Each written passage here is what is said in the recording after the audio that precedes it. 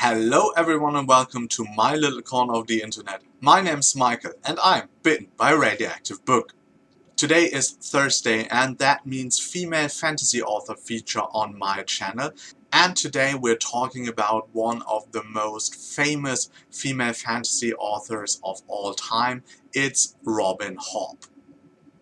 Robin Hobb is most famous for her works set in the realm of the Elderlings, which is a world where most of her series or trilogies play in.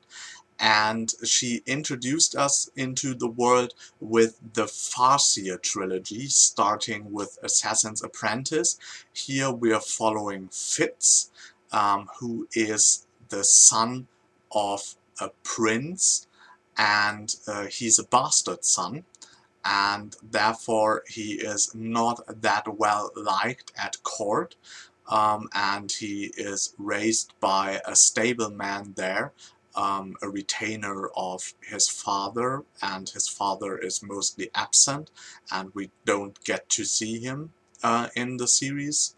And Fitz is getting into a lot of intrigues, and the stories around him are very character driven, so it's more about Fitz's relation to all the people around him, to his enemies, to his friends at court. So it's a very intense tale, very emotionally draining and demanding of the reader, but very good and detailed.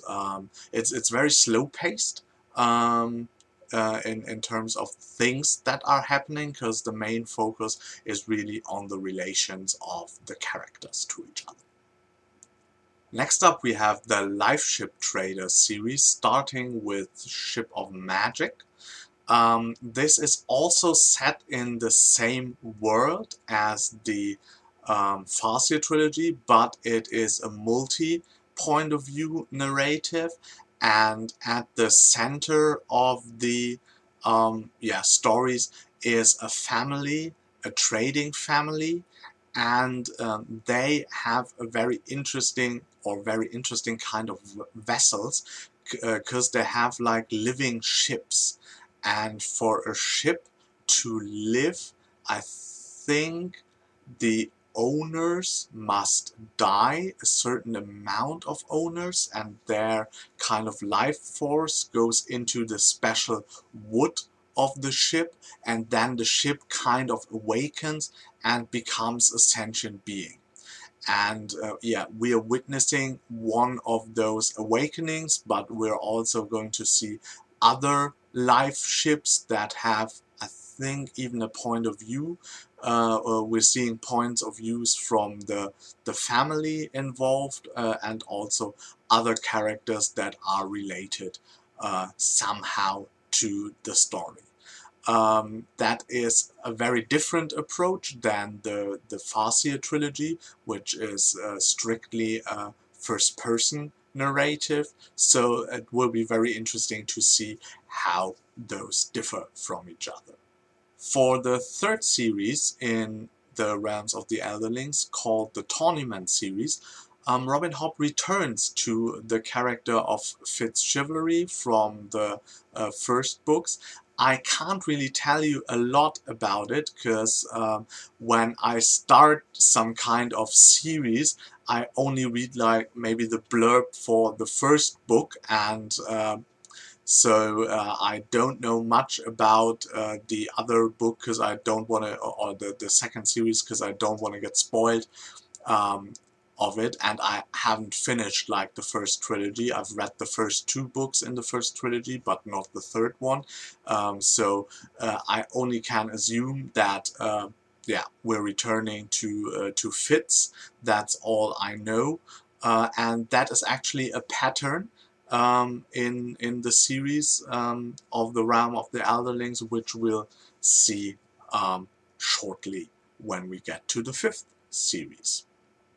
But of course, before the fifth series, there's the fourth series. It's called the Rainwild Chronicles, and this is a quartet, and one of the main foci of the series are actually dragons, because in the Life Ship Traders series, I think there the Rain Wild plays a role, and dragons are living in this kind of rain wild, and this book seems to focus more on them and their surroundings.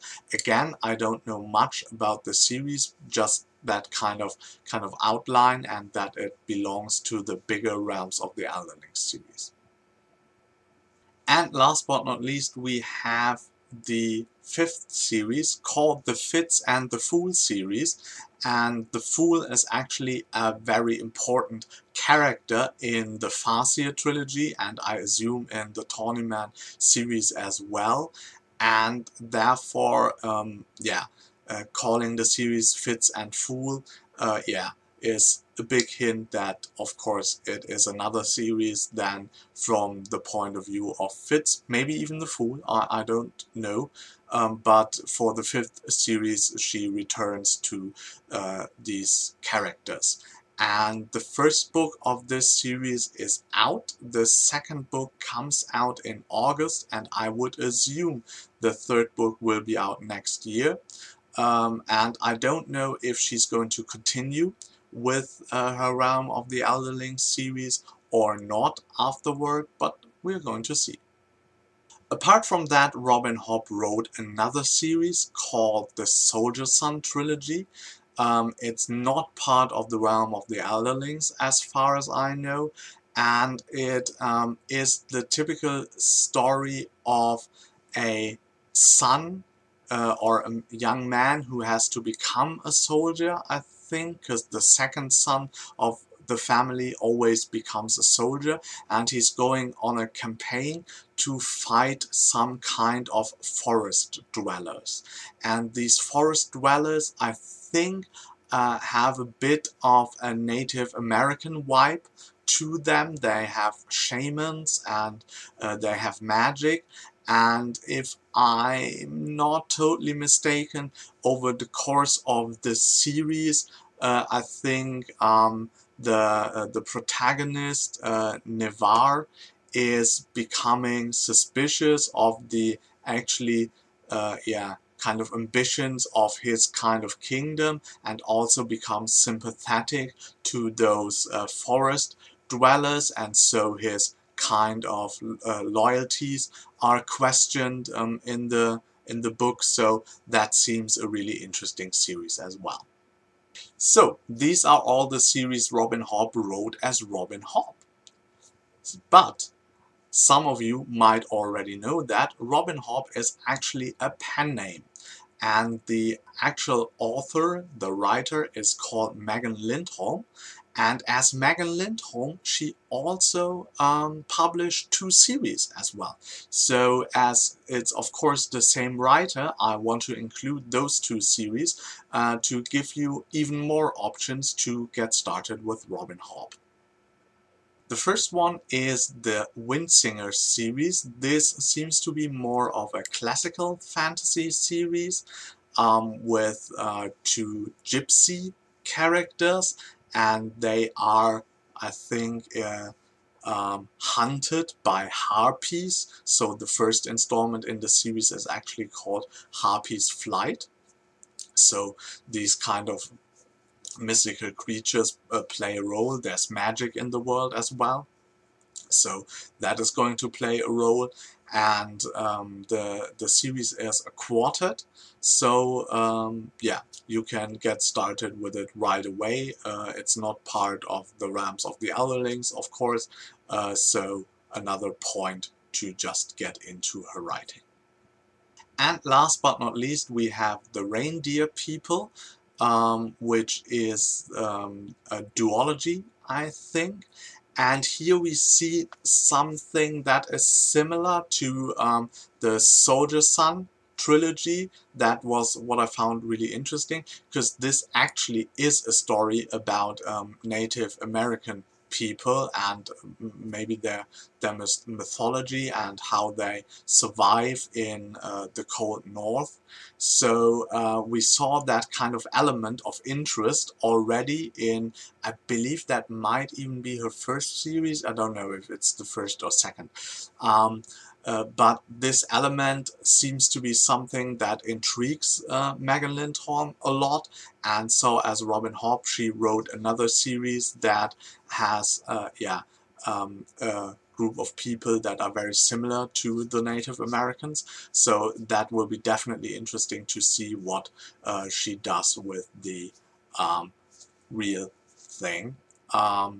I believe it has fantasy elements, because all of her series have, but I'm not sure about it. So that's our look into the works of Robin Hobb / Megan Lindholm. I hope you enjoyed this video. Tune in next week because we're talking about another very interesting writer as well, not as well known. We're talking about Berg, and I'm really looking forward to this installment.